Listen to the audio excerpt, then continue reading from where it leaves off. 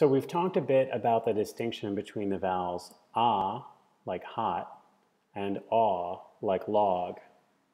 Not everyone makes this distinction in their dialect. You may find that you use one or the other for both of those words.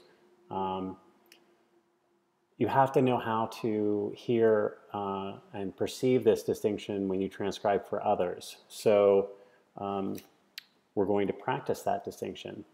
I'm going to say a word for you, and you're going to see if you can detect which vowel I've chosen to use. Be aware that the one that I choose to use doesn't mean that word has to be pronounced that way. It just means that's the one that I'm using in this instance. Ready? Cot, cot. That was ah. And you can cheat a little bit because I'm on video, and you can watch my mouth and see if I do ah, where my mouth opens, the sides spread apart, ah, versus aw, where my chin will drop and the sides of my mouth will actually move in, aw, as I round my lips slightly. Let's try another one. Wrought, wrought. That was aw, like log. Not, not.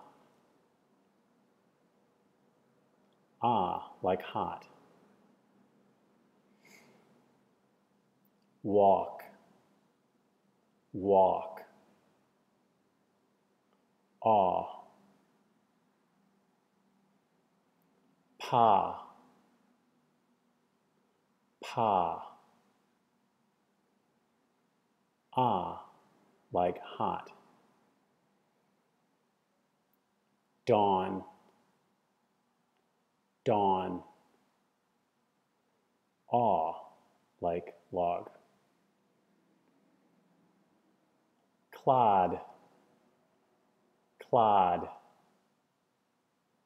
Ah, like hot. How did you do?